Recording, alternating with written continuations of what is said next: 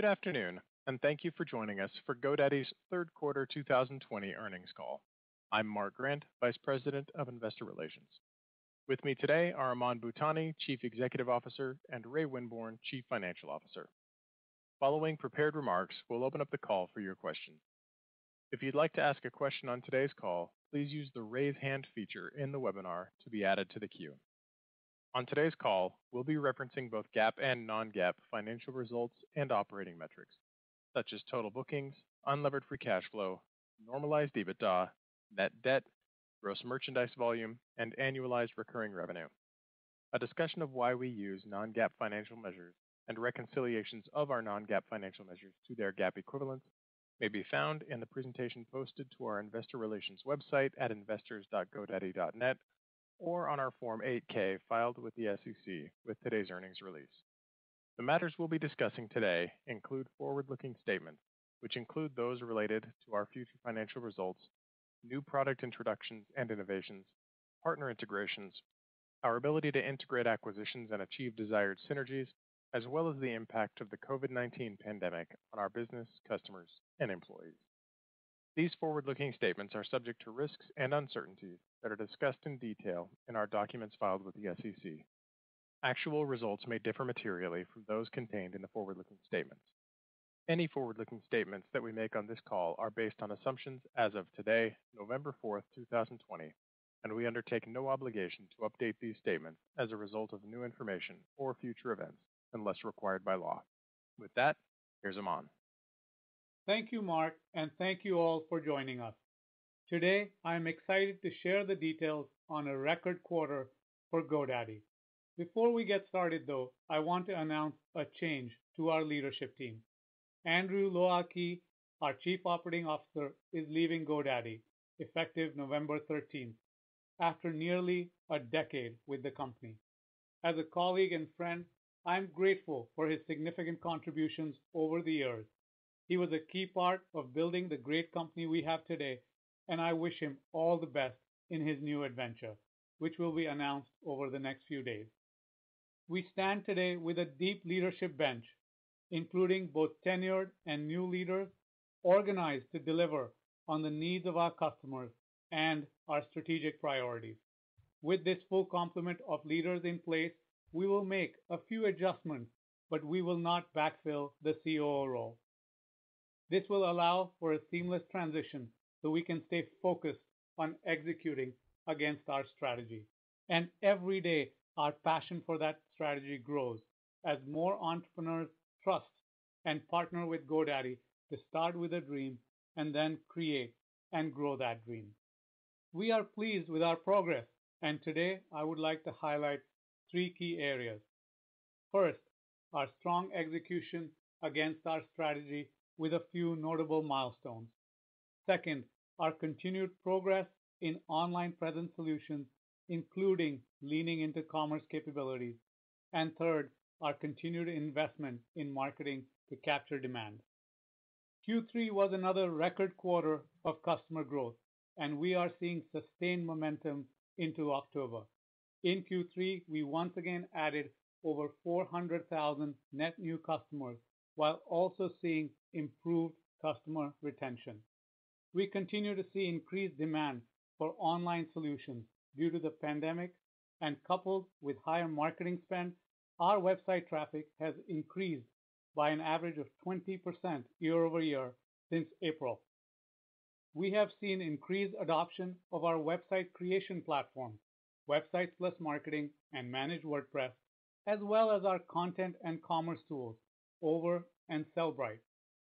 As an additional insight into this part of the business, we are excited to share that together these solutions reached an annualized recurring revenue of nearly $350 million in Q3, growing at approximately 40% year over year. This group of products now accounts for more than 2.2 million subscriptions, growing over 20% year over year. Additionally, this quarter, we saw an acceleration of Sellbrite's GMV growth.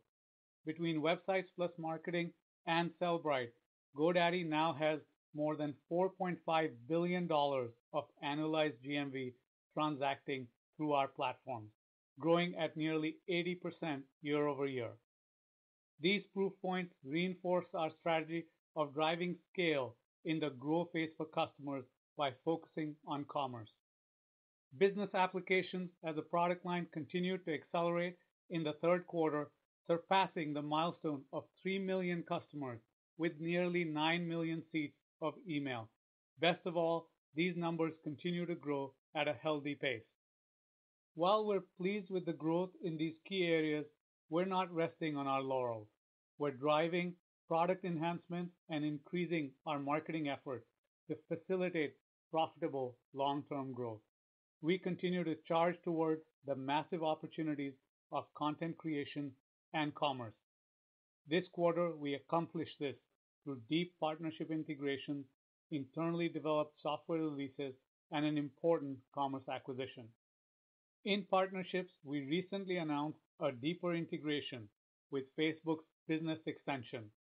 GoDaddy Websites Plus Marketing customers can now create shoppable posts as well as set up shops on both Instagram and Facebook with automatic syncing between both platforms, offering yet another channel for our customers to easily sell their products.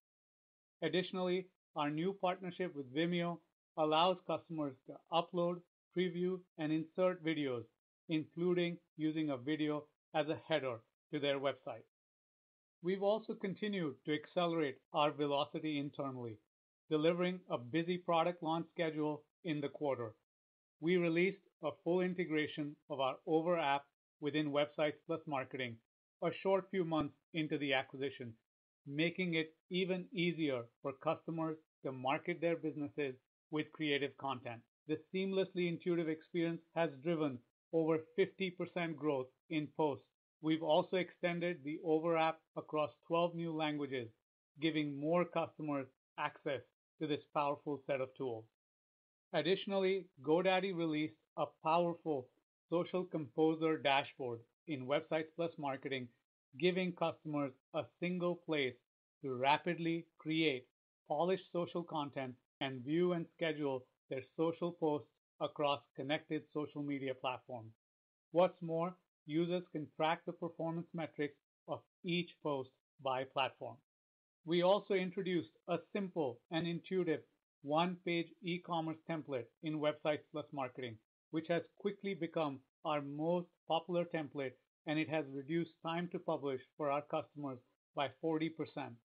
Continuing on the theme of commerce, we launched our online store capabilities in Argentina, Peru, Colombia, and Chile, positioning GoDaddy to serve customers in these markets. We also continue to innovate for our domains customers. In Q3, we introduced revamped bulk search and file upload tools for domain investors and rolled out free global whois masking and a new paid security services with greater domain protections. And we are super excited to welcome the Skyverge team. With nearly 60 WooCommerce extensions spanning payments, email marketing, and memberships, Skyverge is a leading WooCommerce product developer. This acquisition furthers our commitment in WordPress to help entrepreneurs and web professionals succeed online with high-performance stores that are feature-rich and quick to build. Lastly, in Q2, we talked about our plan to delever marketing for as long as we continued to see returns on our investment. While the investment increased, we also delivered another record quarter for both customer adds and total cohort size. Obviously, it's something we're quite pleased to see, particularly as we've coupled these strong marketing gains alongside the great product enhancements we've talked about today. In closing, our focus is to build simple and easy to use tools with a focus on helping everyday entrepreneurs succeed. Online commerce and marketing are areas where this need has become significantly more pronounced in 2020. We are seeing rapid adoption of these new tools, giving us the opportunity to help more customers succeed. Solid execution in an elevated demand environment powered a strong third quarter. We are poised for sustainable, profitable, long-term growth, and we continue to be confident in our ability to hit our 411 target in 2022. With that, here's Ray. Hey, thanks, Amon. I'll touch on the financial results for what was a great quarter for GoDaddy and then provide our outlook for Q4. Q3 reflected a strong performance across the board, with another record quarter of customer growth, an acceleration in top-line growth, and margin expansion. And new customer bookings continue to hit records. While small relative to total bookings, they're an important contributor to future growth. We've also continued to experience low customer churn rates and resiliency in subscription renewal rates, proof points to the durability of the business model. Total revenue came in at $844 million, growing 11% year over year, while currency impacts were negligible. Growth rates accelerated across all three product categories and re-accelerated in our international business. Business applications was our fastest growing product line, increasing 19% year over year on continued strength in branded email and productivity solutions. We delivered 12% growth in domains across new registrations, strong renewals, and aftermarket sales. And finally, hosting and presence grew 6%. Inside that, Amon highlighted the tremendous growth in products comprising our website creation platforms. In contrast, it also reflects a headwind from the GoDaddy Social product due to the elimination of the outbound sales force in June. Total bookings grew to $945 million, rising 11% year over year, while currency impacts were negligible. Strength in bookings was broad-based across products and geographies, as our brand and product offerings positioned us well to capture demand as businesses continue their digital transformation. For many small businesses, establishing an online presence was once seen as a competitive advantage. It's now table stakes. Gross margin came in at 66% in the quarter, a 40 basis point expansion year over year. We also delivered operating leverage as the June restructuring actions reduced costs in care, while G&A continued to benefit from both scale and lower discretionary expenses. As we highlighted on the second quarter call, we stepped up our investment in marketing to capture market demand, resulting in a $36 million year-over-year increase in marketing expense. We've been able to elevate our investment while remaining within our target months to break even and customer acquisition costs, even as we saw increased competition in performance advertising channels. And we'll continue to invest in marketing as long as we're meeting our return metrics. The net sum resulted in normalized EBITDA of $199 million in Q3, or approximately 2 points of margin expansion over last year. Moving to cash flow, unlevered free cash flow for the quarter was $224 million, growing 17% year over year, with margin expansion of over a point. Trailing 12-month unlevered free cash flow was over $800 million, and margin topped 25%, illustrating both the size and scale of this business. Now, onto the balance sheet. We finished Q3 with $622 million in cash and total liquidity of over $1.2 billion. We were able to capitalize on favorable market conditions, issuing a new $750 million 7-year term loan with an all-in yield of 2.7%, a record for a BB rated company. With this issuance, net debt stands at $2.5 billion, or about 3 times net leverage on a trailing 12-month basis. That's the middle of our targeted range of 2 to 4 times. And we have no significant debt maturities until 2024. In view of our ability to deleverage, this leaves more than ample liquidity to fund the business, execute the strategy, and pursue our stated capital allocation priorities. Now, I want to take a moment to reiterate that any potential increases to the corporate tax rate will not have an immediate impact on GoDaddy's cash flow. As a reminder, given our net operating loss position, we don't expect to pay U.S. cash taxes before 2027. A higher corporate tax rate would, however, enhance the value of the recent settlement of the TRA.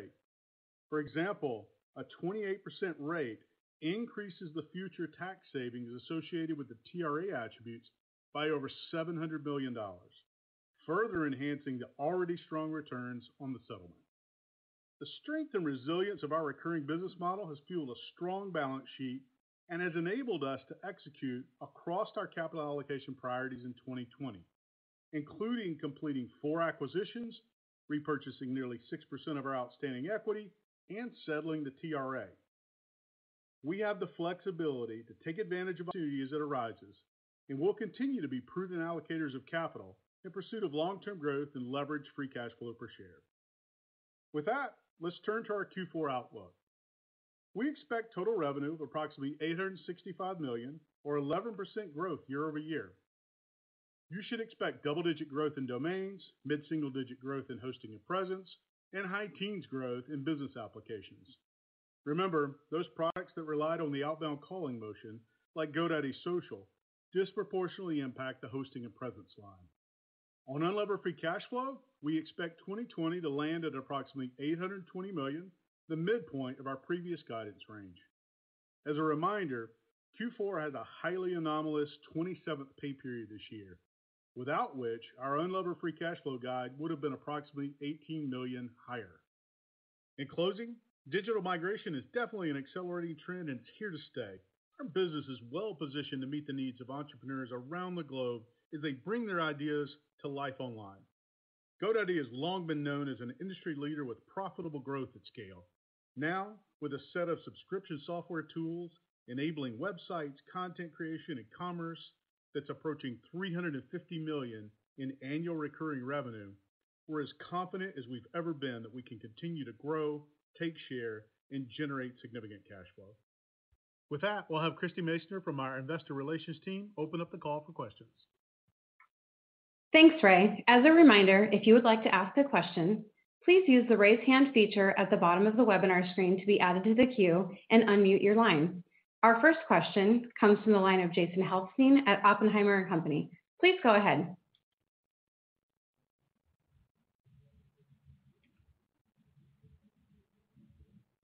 Unmuted. Thank you. So you noticed 400,000 net adds or over 400,000 net adds in the third quarter. Can you comment how the second quarter compared to this? And then when we think about versus a year ago, can you just comment on customer churn? Are you seeing higher or the same churn? And then secondly, appreciate the $350 million in ARR gross bookings. If the $350 million in ARR related to e-commerce, if we divide that into gross bookings, it's about 9%. Is that a reasonable way to think about kind of sizing the e-commerce business today relative to gross bookings? Thanks. Hey, Jason, thanks for that question. This is Aman. When we look at the third quarter, it represents record organic net sub growth for GoDaddy. We're really happy with the progress here. And as we look at Q2, like we said in some of our prepared remarks, October continued to be in line with September and did really well year over year as well. In terms of churn rates, they continue to be stable, slightly better. Just going back to the idea that our customers truly are the everyday entrepreneurs, and if they hit roadblocks, they're creative, they innovate, and they start something else and get on with it. And then I'll turn it to Ray for maybe a little bit more color and to your second question on the 350.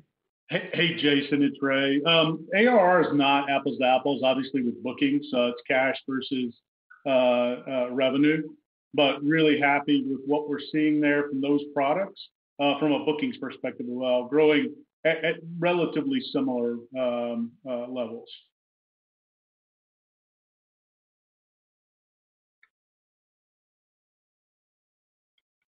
Our next question comes from the line of Nick Jones from Citibank. Please go ahead.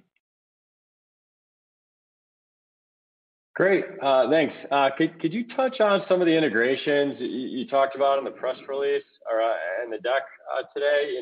What kind of usage are you seeing or by subs with these integrations, whether it's over Instagram, Facebook? And then I guess the follow-up on that is, as you integrate all these great products for subs like Vimeo, Skyverse, things like that, how does that impact kind of the funnel for subscribers? Is it, I guess, how do you prevent them from getting confused by, I guess, all the options you're introducing?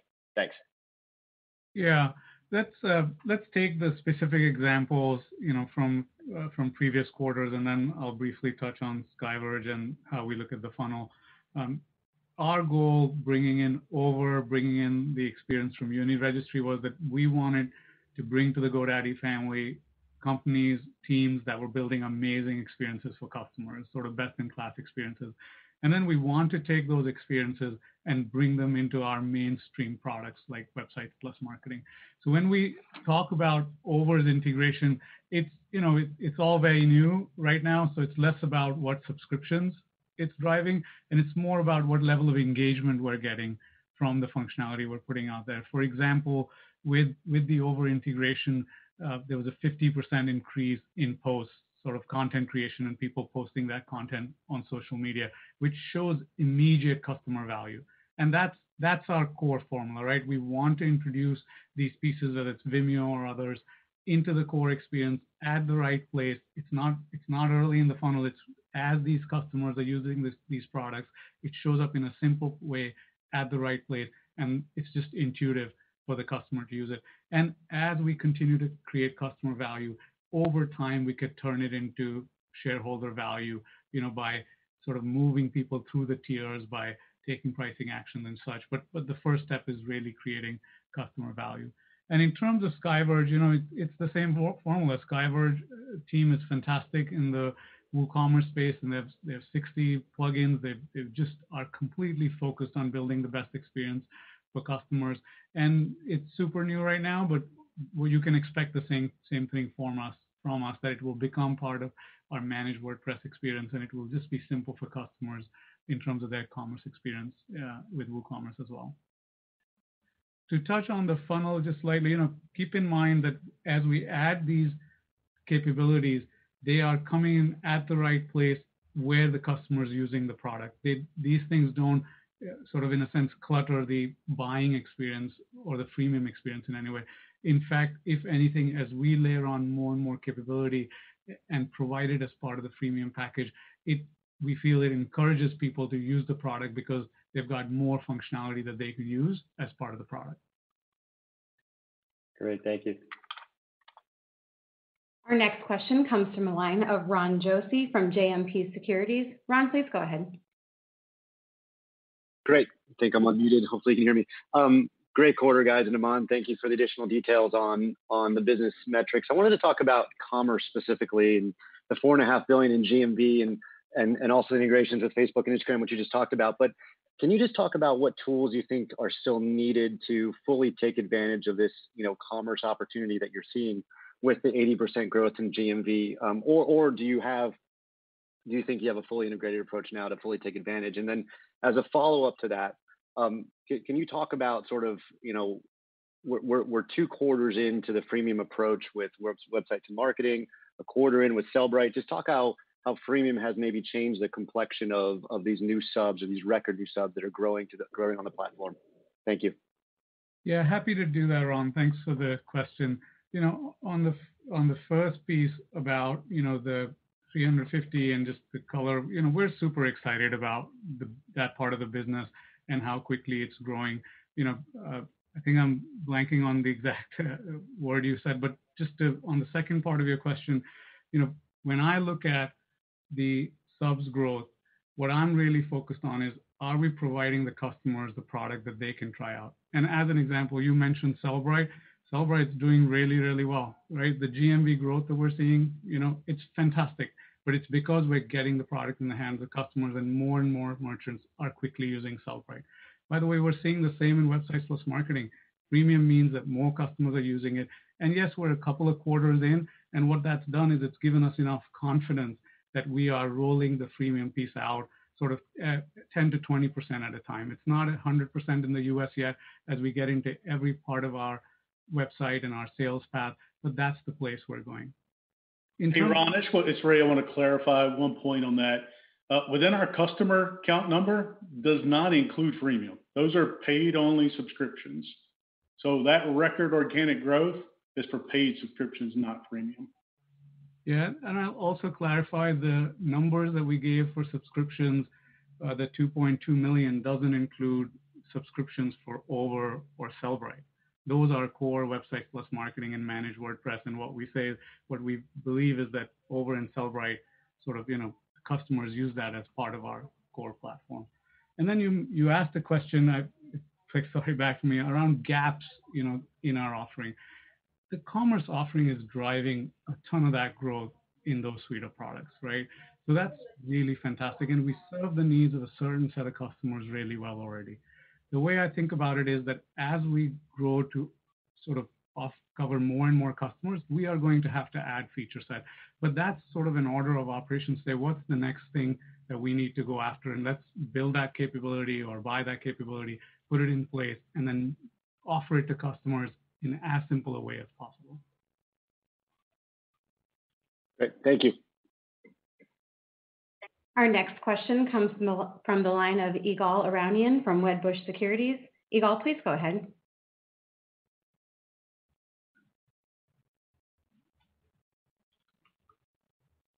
Ygal, please unmute your line. Oh, hey, can you hear me now? We can. All right, great, thanks. So I want to ask a couple of big picture questions. One related to commerce and what you're doing there, and obviously you're doing a lot. It's a feature that within your space is kind of growing. Pretty competitive across the space. You guys have always viewed yourselves as focused on that, micro businesses. Does what you're doing here, we think about Skyverge and Sellbrite, integration into Facebook and Instagram. How do you guys see yourself playing in that market? In the e-commerce specifically, is it still kind of focused towards that, micro SMB? Does that change any of your philosophy in terms of go to market and who your target customer is? And then related to that, I think a lot of investors think of GoDaddy still very exposed to SMBs, which you are, and I think that's something maybe some people have a hard time getting over in terms of the risk from COVID and businesses shutting down and the overall health. We saw in 3Q new business applications for SMBs, but really businesses in general were up over 50%. So there's a lot happening in that space too. Is there anything you're seeing that gives you extra confidence? Aman, you touched on entrepreneurs and shutting down and reopening. What are you seeing within businesses closing and opening and that overall environment that gives you maybe more or less confidence than typical environments? Thanks. Yeah, thanks, Ygal. Let me address sort of the target customer, micro SMB, commerce part of the question, and then take some of the pieces on churn and what exposure we see in the SMB space, and then maybe Ray can touch on it too. If we take a step back, Ygal, what we're seeing in the numbers is that our customers, people that have great relationships with GoDaddy, are coming to us and saying, I want a commerce offering from you. We shared with you a quarter or two ago that 25% of customers signing up for Websites + Marketing are signing up for the commerce tier. These are people by themselves going there and saying, I want this product from GoDaddy. So, what we're focused on is when we see those early signals and we see people starting to click stuff, we're like, this is an offering that we have the right to serve, right? This is a target segment of customers that have the best relationship with us. Let's meet their needs. And my view on the competitive space and such is that there is so much opportunity still in the micro businesses, in the everyday entrepreneur space that we define, that there is really a lot to do there. And, my view is that as we look into the future, there's no difference between a micro business and an online micro business. Every micro business is going to be online, right? That's just how people are going to find things. That's just how people are going to want to transact, because it's going to be simpler for them and it will allow them to scale in a way that previously they couldn't.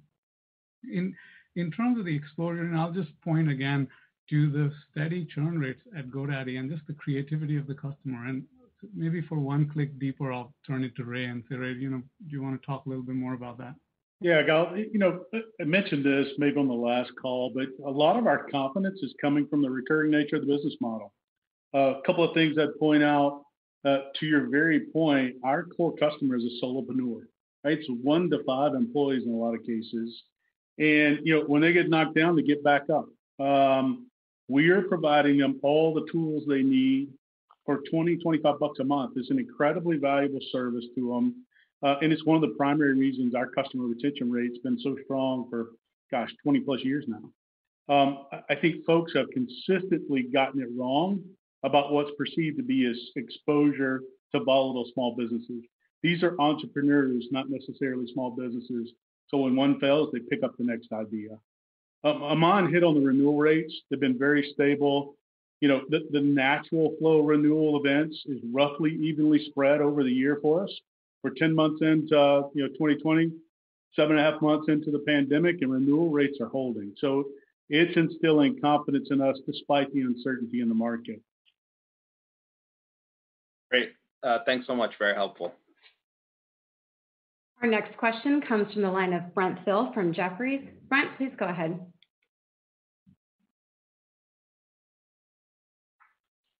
Thanks. Ray, 11% bookings. I know you had a tougher 15% comp. I guess with all the talk of e-com and business apps and more attached, I think maybe some thought you'd see a little more acceleration than that. I'm curious if you can just comment on the puts and takes and kind of what you're seeing. I know it's all not going to flow in one quarter, but it seems like directionally you're heading in the right direction. Yeah, Brent. Obviously you recall last year was a really tough comp. There was over a point of lift in bookings related to credit card abuse. So I think I would look at net bookings as a cleaner view of the growth, which is closer to 13% year over year. Beyond that noise, I mean, Aman hammered it in the opening comments. We are seeing historic growth in new customer adds. But remember, the new bookings are small relative to the base. It's roughly 10%. So you're not going to see that inflection immediately, but they're super critical for future growth. And there is strong demand for our offerings in the market. We're investing to maintain that while maintaining our threshold. So you saw us pour on the marketing. We're seeing the results of that, and new is growing very, very strong. And you've been fairly colorful in past calls, just looking at what's been happening inside the quarter and linearity. Was there any color just as it relates to, was it fairly steady improvements throughout the quarter, or was it evenly based? How would you describe the linearity of the quarter into the start of this current quarter? Thanks again.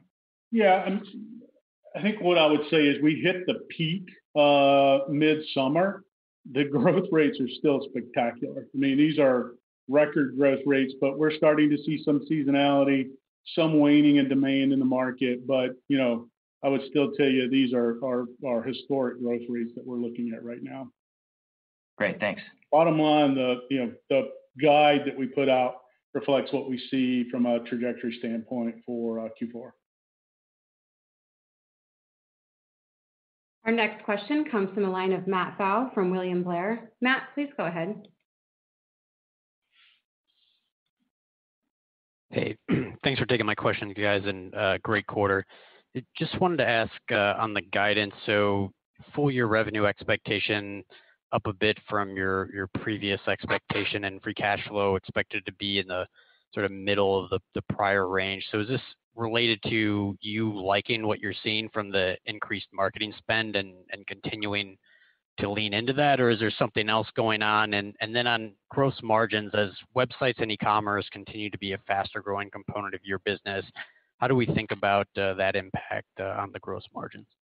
Yeah, Matt, on the revenue growth, glad you're noticing. We're happy with what we're seeing there from an acceleration perspective. And what we've messaged in the past remains true. Any upside we see in cash flow, we're putting back into the business. We invested a lot in marketing this quarter. We'll invest again in the fourth quarter, and we're going to continue to lean in there as long as we're seeing the returns. On gross margins, don't forget, Q2 was weighed down by the COVID impacts to the top line with, honestly, no relief in cost as we maintain salaries across the board. Q3 does include a benefit now consolidating GoDaddy Registry, right? We talked about that acquisition and the benefits there of eliminating the domain costs that we formerly paid out to an external party. My final thought on gross margins, though, right? We've consistently messaged for forward modeling, keep us both safe by staying in that mid-60s. Yes, you're right. As we move more into these software-centric offerings, those are higher margin, but we're continuing to put more into that bundle, and we want to maintain the flexibility on pricing. So I think it's still mid-60s is a good place for your models. Great. Thanks, guys. Appreciate it. Our next question comes from the line of Mark Mahaney from RBC Capital Markets. Mark, please go ahead. Okay, two questions. One, any more color on the marketing that you're talking about? And are there channels that are working better for you than those in the past? I think in the middle of the year, there was probably some very good ROI out there to be had of those, with kind of a pullback in marketing from a lot of different verticals. I assume that the ROIs become a little bit more back to pre-COVID norms, but just talk about what you're seeing in terms of ROI and in channels. And then one other question related to marketing, and that is the lapsed customers, customers that were on the GoDaddy platform in the past. Have you had much success during this kind of time of what must be really elevated demand for digital presence solutions? Have you had success being able to go back to some of those last customers and getting them to re-engage with GoDaddy? Thank you. Thank you, Mark. Regarding the first part of your question on the marketing cost and the return we're seeing, we continue to see strength on the brand side as we have historically. Core metrics like aided, unaided brand awareness, consideration, something we measure, which is, for people like me, we continue to see sort of good performance and numbers heading in the right direction. Our performance marketing continues to show strength as well. You're right, there were some differences in the quarter, and, cost per impressions have gone up a bit, but we're still seeing good cost per impression for the business as a whole. And the overall result, as we mentioned, it has been amazing. We've have a super valuable cohort. It's the biggest cohort in the company's history, which is the third quarter cohort. And it's not just because, we're growing every quarter or every year. This cohort is 30% sort of more valuable than other cohorts. So it's really, really a big increase in what we're seeing. In terms of the lapsed customers, as we talked about, a lot of our customers, stay with us even after their ventures go away. So some of that happens within our system already. It's not new, but I'm not aware of anything special in terms of that changing during COVID. But I'll turn it to Ray to see if there's something he wants to mention about that. Yeah, Mark, let me put a little finer point on that. The growth in new purchases from the existing base is up year over year relative to the trend before COVID. Not as high as we're seeing certainly in the new customers, but still solid growth year over year. So definitely demand spiked as well in the existing base. Okay, thank you very much. Our next question comes from the line of Mark Zagodowicz from Rosenblatt Securities. Mark, please go ahead. Mark, please unmute your line. Sorry about that. A couple questions on W+M, and I got on the call just a little late, so I apologize if this question was also already asked. But just on the freemium side of things, I was curious what the read is initially on conversion and what sort of the dynamics that you're seeing. I know it's been, I guess, a couple quarters now. Just sort of your thoughts on how that model's played out in the future. And then second one is just in terms of revenue trajectory of W+M over the next 12 months. Is there a greater pricing component in the, I guess, pricing unit mix equation? And is that sort of required as you think about your comps that you obviously will be heading up against the summer comps, if you will? Is there necessarily a greater pricing mix necessary? Appreciate that. Thanks. Thanks, Mark. On the freemium piece, yes, we're a couple of quarters in, and it's given us the confidence, or the experiment has given us the confidence to continue to roll out freemium. It's still early to talk about specific metrics on those cohorts, but generally we're happy with the experiment. This is the path forward for us, and we want more and more and more customers to be using our freemium products, and we will get better and better and better at converting them over time. The more feature set that we're including in the freemium product, sort of the more usage we see, we'll be able to optimize a number of things over time. In terms of pricing, and I don't think we can comment much in terms of what pricing actions might be there in the, going into next year or what we need to do. But I'll turn it to Ray to see if there's some commentary that he wants to include here. Yeah, Mark, I think if you look at the disclosures we made this quarter around those products, there's a mix of both volume, unit growth, as well as positive mix. The percentage of customers coming in at the higher tiers has been favorable since COVID hit. So that's helping as well. But yeah, no comments, specific comments around what that will look like in the next 12 months. Okay, great. Thanks, guys. Our next question comes from the line of Deepak Mathivanan from Barclays. Deepak, please go ahead. Hey guys, can you hear me? Yes. Yep. Great. Two questions. So first on the e-commerce side, you've obviously improved the product pretty nicely, added a lot of feature set, and also done a lot of integrations. When should we expect monetization initiatives, particularly in areas like payment, shipping, potentially partnerships on fulfillment and sourcing, and a lot of other areas where some of your peers, generate nice revenues? And then the second question is, a little bit related to the customer cohorts. Given the big renewal base, it's somewhat harder for us to parse out. But can you provide some color on the quality of our customers that you have seen over the last, 3-4 months in the more recent cohorts? How much is the ARPU higher compared to your typical customer? What's the term like, and what are the additional products that they are buying? Thanks. Yeah, maybe I'll take the first and Ray can take the second. On the e-commerce side, Websites + Marketing is growing amazingly well by itself, and the commerce tier is growing much faster than Websites + Marketing overall. So, yes, we've improved the product, we continue to invest in it, and we're seeing good results there, good demand from customers there. In terms of monetization options, Deepak, the focus for us right now is to get to scale, right? We have a great offering by making it easier for customers to use, by getting them premium tiers, by inserting more and more capabilities for them, by increasing usage like MAU, increasing the use of certain features. We are creating that surplus for the customer. And definitely, the areas that you talked about continue to be future opportunities for us, but it's an order of operations. First we want to get the scale and we share the GMV numbers with you, and then we want to look at the future options of monetization. And then I'll turn it to Ray for the second question. Yeah, obviously we talked about the size of the cohorts that we've seen over the last couple of quarters being historically largest we've seen.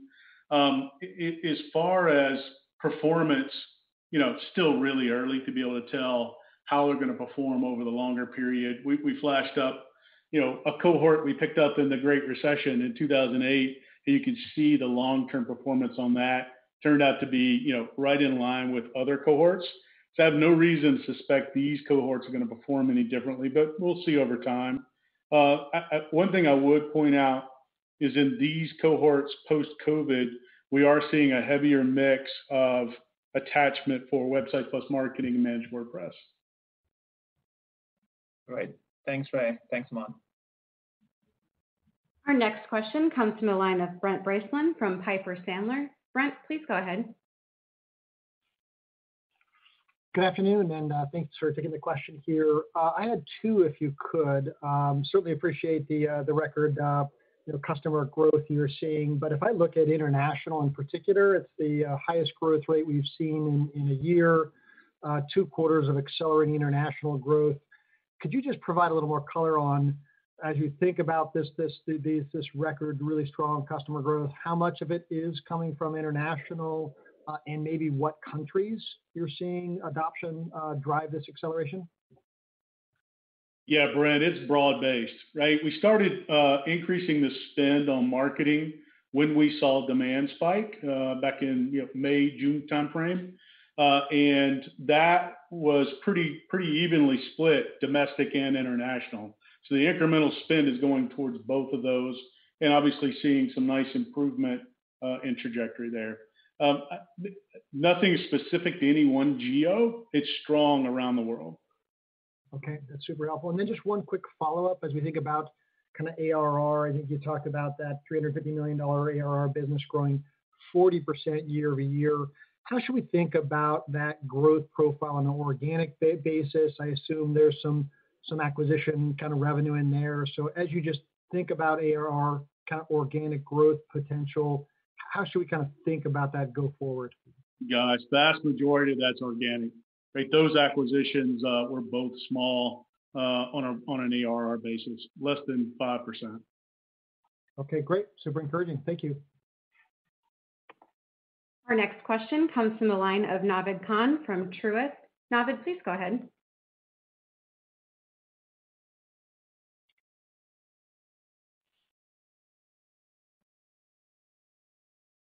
I think, Naved, we're going to have to skip you for a second. Our next question comes to the line of Chris Kuntarich. Chris, please go ahead with your question from Deutsche Bank. Apologies. Hi, can you hear me? Yes, we can. Great. Maybe just on one of your milestones, you guys talked about business apps customers now over 3 million. So that's roughly, give or take, mid-teens percentage of your total customers. And I think back in 2015, you had talked about roughly a third of your customers were buying hosting. So maybe two questions around that. So first being, is a third of customers purchasing hosting from you guys still the right way to think about it? And then second, on business apps, how would you think about the opportunity to kind of close that penetration of your customers to more maybe in line with where hosting penetration is with your customers? Thanks. Yeah, I think, Chris, we continue to see great growth with business apps, and that we're able to attach that product along with domains. We're able to have customers reach us, and we're offering sort of best-in-class service for them, offering for them both in terms of tool set and in terms of support. It's hard for me to talk about how the percentages may line up over the next few years, but generally speaking, we feel we have a great product. We feel that customers are very appreciative to have it. We see really good responses in terms of NPS from customers on this product set. So our intention is to continue to invest into it and make it easier and easier for customers to use. We've had a couple of sort of innovative ways of being able to support customers so that customers can get themselves set up with email in a really, really simple way. And then I don't know, Ray, if there's anything else. Some of the other comparisons, I don't know, Chris, that you can they're kind of apples and oranges in my mind, but Ray, I don't know what you'd add. Yeah, Chris, only thing I might put on top of that is that, our focus, both from a product perspective and go to market right now, is on those software products, right? Websites + Marketing and Managed WordPress, and then all of the marketing tools that go in with that, marketing commerce tools. So less focused on hosting, whereas, we may have quoted that years ago. We now have more prominent software products that we're pushing on the go-to-market. Got it. Appreciate the color. You bet. Our next question comes from the line of Drew Glasser from JP Morgan. Drew, please go ahead.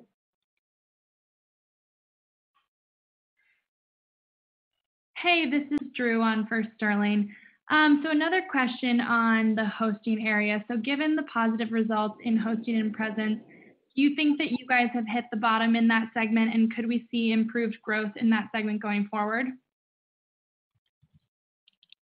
Yeah, Drew, it's Ray. Obviously we saw nice improvement, a lot of that being driven off the back of the growth in our software products there.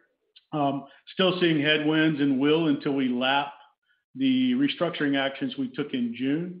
But I think all clear as far as, the pressure we're seeing there.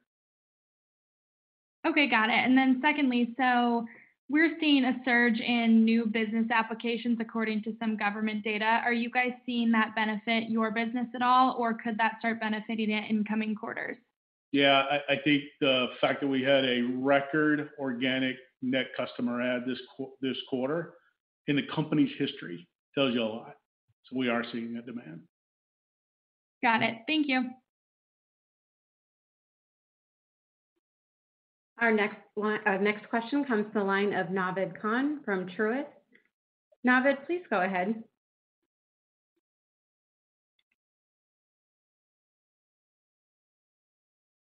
I think we don't have audio from Navid, so apologies. Everyone, thank you so much for joining our call today, and I'll turn it back over to Aman.